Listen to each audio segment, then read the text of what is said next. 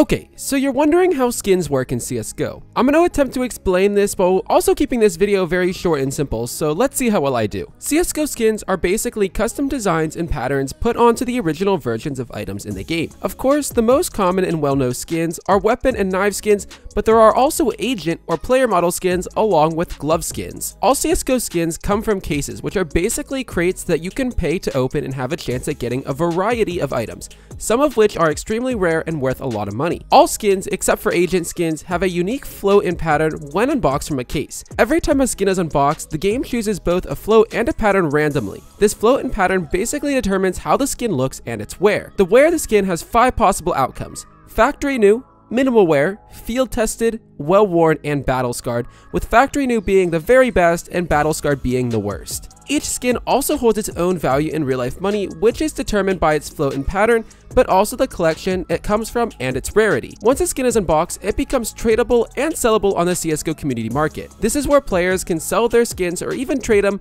but more importantly, this is where all players can purchase skins that people have listed for sale. Skins can be purchased with real life money on the community market as well as on third-party skin websites. There are millions of skins for sale on the CSGO community market, but they can often be overpriced as Steam likes to take a large cut of all sales. This is where CSGO third-party skin websites like Skinport, BitSkins, DMarket, and more come into play, allowing you to purchase the same skins for a lot cheaper of a price. Once a skin is unboxed or purchased, it will automatically be transferred into your in-game inventory, where you can then equip the skin and begin using it in matches. That is basically a very short and simple explanation of how skins work in CSGO. Of course, if you would like to learn more about skins or just watch some of my skin tutorials, I'll have some of my best ones linked down in the description below, and yeah. Anyway guys, that's pretty much it for this video. Hopefully this video will help you guys out, and if it does, definitely make sure you guys leave a like and smash that subscribe button if you are new.